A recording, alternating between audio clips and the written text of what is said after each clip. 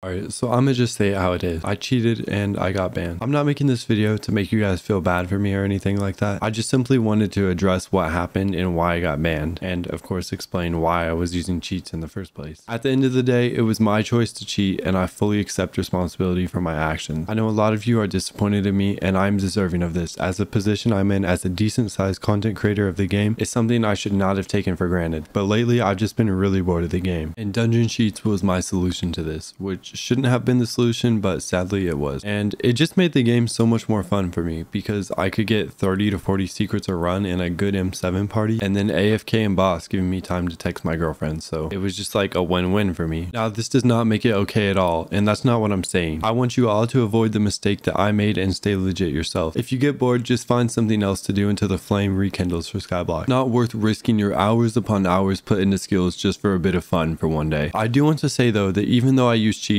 I never used any type of macro for skills or duping cheat. It was purely things for dungeon gameplay, which I'm sure many of you will argue that it gave me more XP and made my runs faster, but really it was just speeding up what I could do as a person, not the run personally. Because even though I would get things done fast, I would just be AFKing there because all the phases have the time amount that it has to take. And finally, I just want to personally thank everyone that has supported me on this channel and got me to where I am, because honestly YouTube was one of the things that kept me motivated to keep on going when I didn't want to. I've never really had any close friends or been a social person since I was forced to be homeschooled all of middle school and lost all of my social skills after that. And then when I got back to high school, I had extremely bad social anxiety and no social skills to talk to anybody. But the one thing I always had to come back to was you guys supporting me on YouTube and all of my Skyblock friends. I've honestly made so many friends online here that my connections are better than with people I could have met in real life.